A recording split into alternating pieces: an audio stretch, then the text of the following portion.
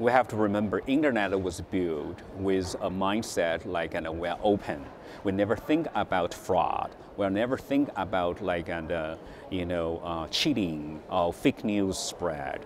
And then I will begin to see something new. I myself and do a lot of research about this and find like people begin to understand is later on. And when we send, like for example, I send an email to you, I will embed some code there.